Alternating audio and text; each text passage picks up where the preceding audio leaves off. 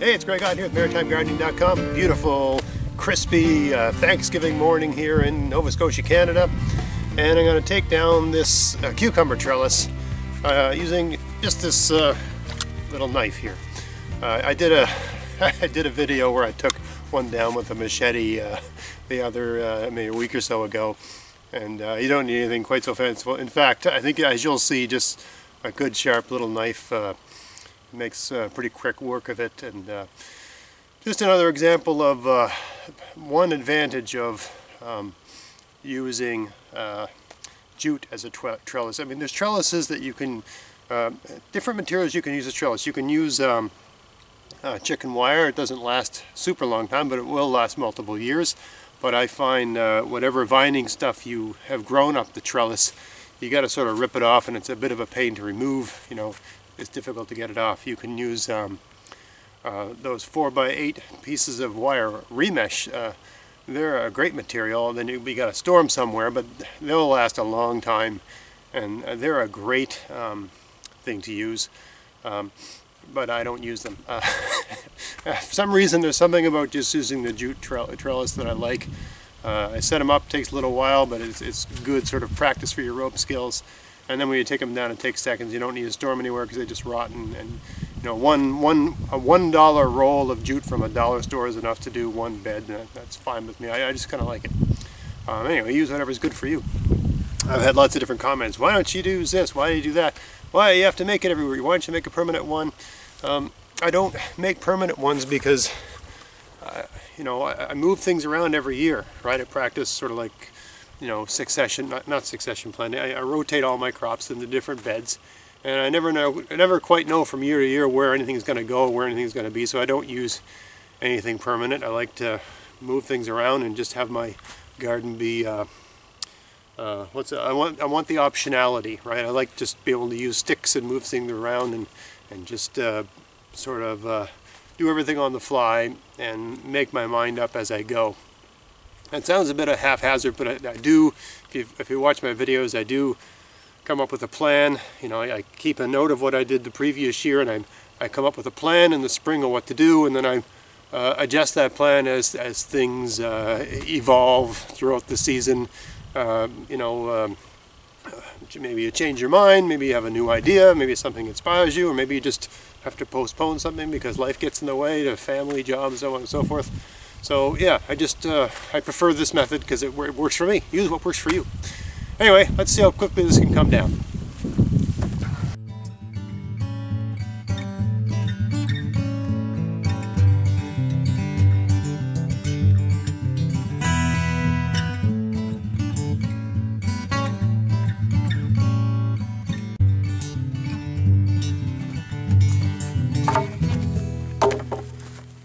Alright, posts are out. Now, I got all this debris on the garden. I got the old vines, the old jute, and these kind of useless cucumbers. I'm sure there's going to be people saying, why don't you eat those? Why don't you do this? Why don't you do that? These are basically, you know, if you had a chicken or a cow or a pig, or a rabbit or something like that, you could feed it to them. But they don't taste good anymore. These are bitter and not good. Maybe good for throwing at an annoying neighbor, an enemy. But yeah, they're not really, if I was starving, I suppose. But so what I'm going to do is the same thing I did last year, where I used a technique of mulch or composting called trench composting, where you dig a trench, you stick all the stuff in the trench, and you cover it back over. Now, there's people that argue that you're disturbing the soil and you're tilling and all that sort of stuff, and I guess technically you kind of are, but you're not tilling the entire garden, right? You're just making a trench. And so a good deal of the soil is left alone, and you know, that whole web of living things is unmolested. It's just a part of it. And you know, so I trench mulched the two adjacent gardens here last year, because I grew squash and zucchini. They just have a lot of stuff left over when you're done. So I trench mulched these two gardens last year. Those are the only two gardens I really did that in. So the two gardens I grew them in this year, I'm going to trench mulch them again, right? You know, when you think about these kind of things, cucumbers and zucchini and stuff, they're relatively heavy feeders, at least that's what I've read.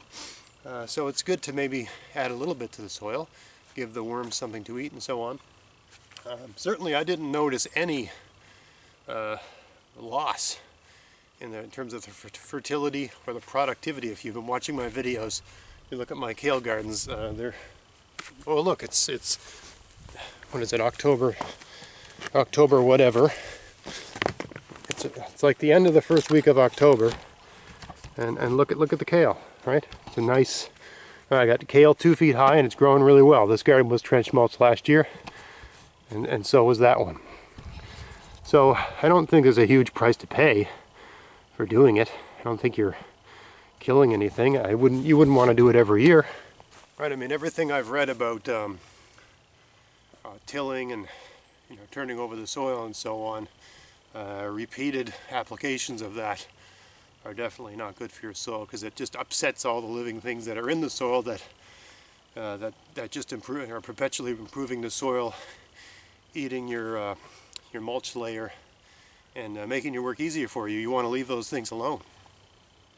But yeah, it's just a way to get rid of the stuff, and it works. And also I have my compost bin's kind of full, so I don't really get to compost here where I live because I've got bears and things that eat compost. But I found when I trench mulch, I can throw a bunch of stuff like that in there. And it'll all be gone next year. I mean, next year in these 2 gardens I'm going to plant what are in these ones. I tend to just move everything. I have a fairly simple crop rotation method. Generally speaking, whatever was here, I plant it there, and whatever was there, I plant it over there, right? And I just switch everything around like that. It's that way. You don't have to think too much about it. I mean, it's not quite that strict, but that's generally speaking what I do. So the 2 gardens that I'm going to trench mulch this year are not going to have any root veg in them, right? They're going to be growing kale and things like that, things that grow on top. So it doesn't matter what's going on underneath, right? What kind of nastiness is happening down there. As long as the worms are happy, everything else will be fine, and it seems to work for me. So enough explaining myself and justifying the approach. It works, right? And if you're offended by it some way, don't do it. But if you've got all this stuff in your garden and you're wondering what to do with it, and you don't want to bother, I don't really use compost. I don't compost anything here. All the composting takes place in the garden beds. And the reason why, I mean, aside from, generally speaking, that's how permaculture works. I started doing this just because I noticed that my compost piles, things really grew well in them. So it's like, well, maybe your garden should kind of work that way. And if you take a walk in a forest, and this is how you're supposed to think and approach gardening as a permaculture gardener, the entire forest is a compost bin. Right? There's all this stuff laying on the ground, perpetually rotting, perpetually feeding the organisms in the soil, which feeds the things that are growing, right? That's how the forest works, so you're kind of mimicking that in your garden. You don't really need a compost bin, right? If you're in a suburban area and you can keep compost, great, right? And I would. If I was in that situation, I would, but I can't compost here because if I take all my kitchen waste and put it in a container, black bear will get at it. And there's no way you can protect anything from a black bear. They're, you know, superhuman strength. Whatever you think is going to keep stuff out of it, they're going to get in if they want. If they want in, they're getting in. And there's all the little things that can get in, right? I've tried burying stuff outside the garden enclosure here, and they're just you know, light buryings of dirt and stuff like that, and the squirrels and the mice and everything just finds its way in, the skunks and things like that. So it's just not worth it. Here, trench mulching, everything I bury is going to be 6-7 inches under the ground, and I haven't had any real problems with things getting into it because this is surrounded by a fence. Nothing is roaming close enough to the bed to really get a whiff of it, right? Anything that roams by here is 20 feet away, so I don't think they really detect that there's some rotting vegetable matter buried underneath the soil. You know, generally speaking, animals aren't wandering in here. The fence seems to keep them out, so far anyway. No. Let's dig a trench.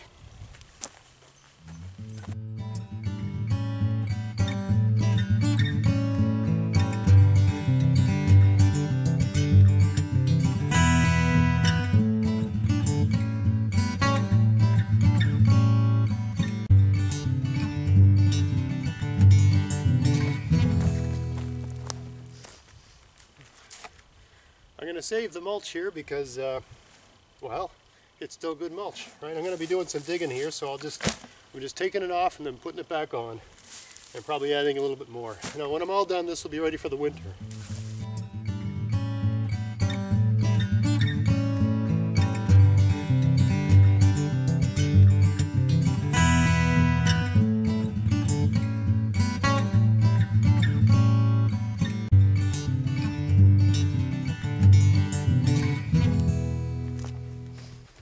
Alright, so now it's time to dig the trench.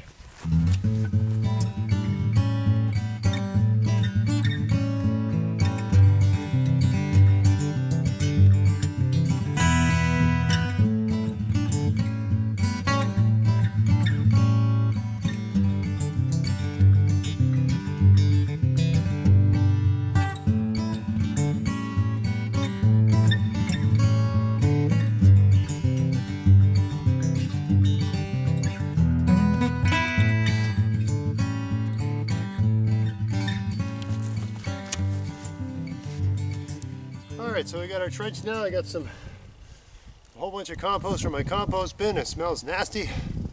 And some other materials. I'm going to dump everything in here and then put it all back. And you know, you don't have to do this. This is just me finding a way to dispose of garden waste that's large, right? Instead of leaving it lying on top. Anything that's sort of large is going to take a little while to break down. Anything heat loving is going to disappear when it gets cold anyway. It's just a way to do the garden cleanup. If you have a compost bin, just throw everything in your compost bin. You know, if you have a compost pile. I really don't here. You know, everything inside the enclosure is working space, and I don't want to leave edible stuff above ground. And it seems like a waste to just put it in my green bin and leave it on the side of the road when it can be feeding the organisms that live in my soil. So I pick about 2 beds every year out of this whole garden to do this with. It's just an easy way for me to get rid of stuff. One more point. I did a podcast just a few weeks ago talking about how your garden is a gym. And the general theme of that was, you know, if you're a person who wants to get into shape or wants to stay in shape and wants a healthy diet and all that sort of stuff, you know, if you watch television, they're giving you advice on how to do that every way but this one. And I would say this is the most sensible way. If you have the land, if you have, you know, the access to land, this is the most sensible, logical, elegant way to do that, right? There's always something to do, and there's a range of activities from light to heavy. I mean, today it's, you know, kind of medium to heavy activity because I'm using a shovel, and any sort of digging is exercise. I mean, it's about 8 degrees outside right now. I got a t-shirt and a jersey on, and I am sweating. I've almost sweat through my shirt. Right? So I'm getting, you know, if you're getting that hot when it's that cold outside, you know, you're exercising. And of course, what's the result of all that exercise? You get all this food, and everything in your garden is healthy. Everything that comes out of your garden is good for you, right? You never have to read the labels and does this have vitamin B, this, or riboflavin, or, you know, some insane chemical. You don't never have to worry about that. If you grew it in your garden and your garden's organic, it's good. So I just think it's a perfect marriage of a desire for a healthier diet, healthy lifestyle, staying fit and all that sort of stuff, is to just keep as large a garden as you can possibly keep. You're going to get your exercise. And you're going to have healthy food.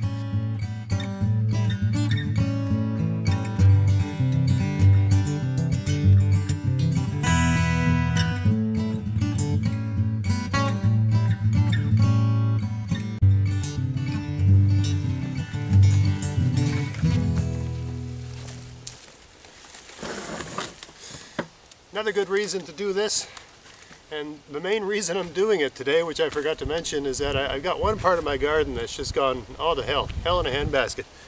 And there's weeds of every kind there. And I decided to just had about an hour or so to come out in the garden this morning, so I decided to take a chunk out of that. So I got all these weeds, ferns and blackberry, bramble branches and stuff like that, and other weeds. And yeah, there's some weed seeds in there, but I have found that a good many weed seeds really can't push through like 3 or 4 inches of soil. Some can. I mean, I'm sure there's someone going to say, no, not this kind. This kind can get through. I have this kind. Yeah, I'm sure you can. I speak in generalities on this channel. I don't speak to every possible contingency. I'm speaking to generalities. So when I say weed seeds can't find their way through 4 or 5 inches of soil, I mean generally speaking. You know, grass, clover, stuff like that. The seed probably won't even generate because it's not warm enough for it at that depth. But even if it does generate, it doesn't have the energy to get through all of it. Some do, most don't, in my experience. I'm sure there's places in the world where there's some invincible seed that can find its way through anything. I'm just speaking generally. So I could take, sorry for the wind, I know it's windy right now. I could take all this material and throw it on my lawn and go over with my lawnmower. And I do that when I'm taking stuff and putting it on top of a garden, because it's just an easy way to get a mulch. But another way to do it is to just bury it and let time and the organisms in your soil take care of the problem while feeding them at the same time. So it's another benefit to trench mulching, is it's a place to stick all this sort of stuff, right? And it's working for you right away. This will start to break down before it gets too cold for anything to work, and then I'll put the domes on in February, and it'll just start up and actually might even generate heat. So this garden will be domed in February, and so will the one next to it. And I'll plant kale here like I did last year, right down the middle. And with the dome, once the soil thaws with the heat from the sun, what's left of this stuff, it's not going to all break down before winter. It's impossible. I've never seen that happen. But once the soil reaches a certain temperature with the dome on, it'll start working again, and it'll actually become a heat source. If I had any, I'd throw some horse manure down here as well, because I've found horse manure, the weed seeds that are in that, generally speaking, can't push their way through 3 inches of soil or 4 inches of soil. So I'm going to put these weeds on, then I'm going to jump on it, then I'm going to put the soil back, and then I'm going to put the mulch back.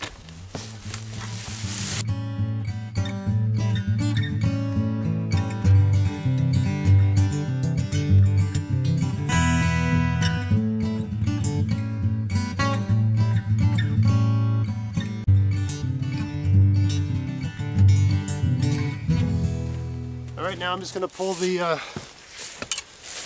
soil back.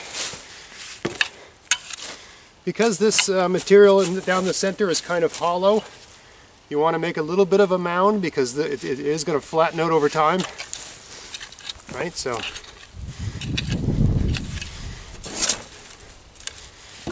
bear that in mind. You want the center a little bit higher than the rest.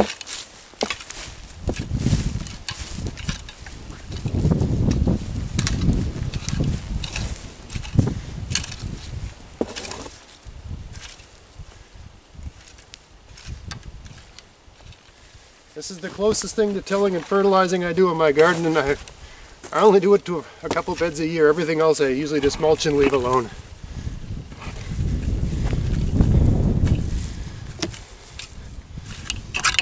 I guess for that matter, harvesting potatoes is kind of like tilling, so I guess that is going to be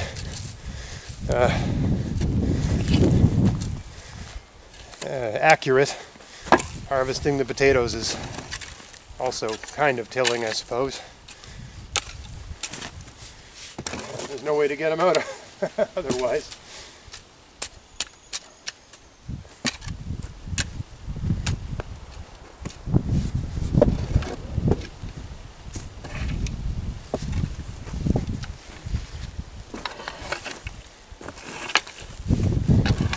There we go.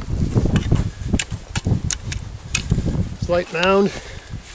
You just use your rake to get a nice grade, right? Slight mound.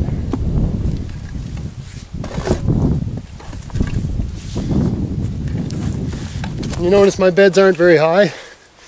That's because, at least from a gardening point of view, you don't need raised beds. I mean, you need raised beds if you got an incredibly bad back. And even then, they're going to have to be really high for it to be worth your while, because you're still going to be bending over unless you're really short. Now, if this bed was a foot higher, I'd still be bending over to use it. So, the whole raised bed phenomenon is a bit bizarre in my opinion. You got to go pretty high for it to save your back. There, we got a bit of a mound, that's done. Now we got to put the mulch back on. I got some, made it to the beach the other day and I got some seaweed, so I'll throw this on. I always find it's good, but as a mulch, it adds a lot to the soil. But if you don't put something a little more like hay or leaves on your garden, your bed will freeze really hard. And I know there's some person watching my video saying, oh, raised beds, that'll keep your bed from freezing. Yeah, well, not in my experience. Last winter I did a whole bunch of videos where I came out here in the dead of winter with a stick and tried to drive it into the ground and compared my raised beds to my beds at grade. I got a couple beds that are maybe a foot high, and all the beds that were up froze sooner and thawed later. The only reason a raised bed might not freeze up as bad as a bed at grade is because it's got no water in it. But that raises another issue, right? I'm all over the place today, so sorry if I'm rambling, but if your bed isn't freezing because there's no water in it, you're probably not going to have good success with it as a garden because it doesn't have water.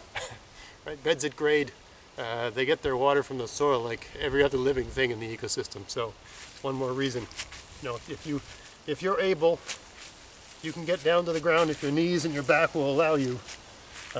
I'd do it for as long as you can.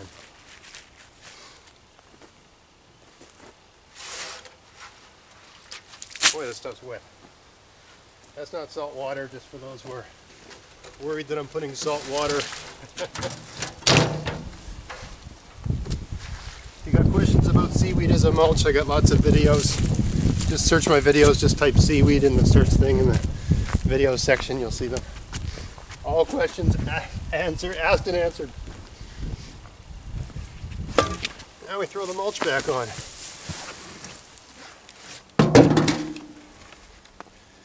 This probably isn't enough, but I'm going to mow my lawn. And when you're putting a bed down for the winter, in my opinion, you want to go crazy with the mulch. There's really no such thing as too much. A good, for something like hay, a good 6 inches, I'd say, is called for. If you're using leaves, maybe 3 to 4 inches for the winter. And by the spring, if you went into winter with 6 inches, by the spring it'll be down to 3 or 4. It'll just break down over the course of the winter.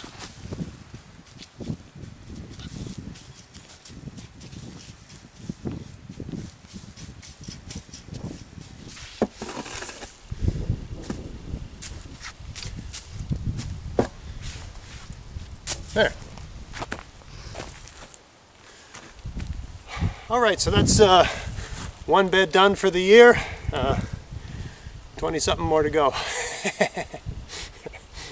Now, remember, I don't trench mulch every bed. Most beds I just throw stuff on top and leave them. But, it's a good way to use up all that extra stuff. And great way to get a little bit of exercise in the morning, get your body going. So I hope you found that interesting. If you got any questions, please put them in the comment section. I'll try to speak to them. They might even spawn the idea for another video. If you enjoyed that, please like, share, subscribe, and all that good stuff. Check out my podcast, maritimegardening.com, where I talk about all this sort of stuff. And until next time, get out there, get at it, have fun in your garden. Thanks for watching.